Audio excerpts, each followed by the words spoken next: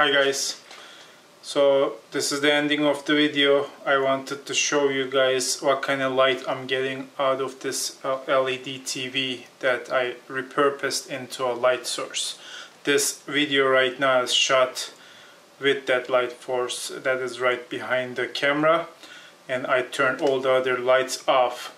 I noticed the light is a little bit bluer than my shop lights, which is 4000K, and every light in here is 4000K, and when this was on compared to the other lights in my shop lights look yellower, so I'm guessing this is, you know, upper maybe 5,000–6,000K, I'm not sure, but it has a blue tone.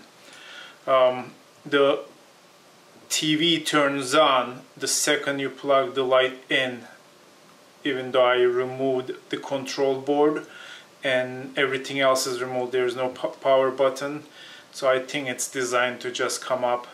I am planning to put a light switch on the back, and I do not know where to use this light yet, but it is a 65-inch TV. It's huge. I think I can put some kind of system in the back to hold it and move it and use it as a light source. I was thinking I would put it on the ceiling, but after removing the LCD panel itself, the diffuser panel is kind of flimsy and it wants to sag. Right now it's held by aluminum tape. When it's standing up, it's sitting where it's supposed to, but I think if I put it on a ceiling, it will sag down and maybe come off. This video was inspired by DIY Perks. I think I saw his video that he turned the old LED monitor into a light source, and when I saw this TV on the garbage, I thought, you know, I should turn this into some kind of light, and I thought I was gonna have to remove the whole thing and put a LED strip like he was doing, but I was lucky that when I plugged this TV on, it just turned on with no problem. And the TV had the problem of whole LCD being cracked, and it definitely wasn't working.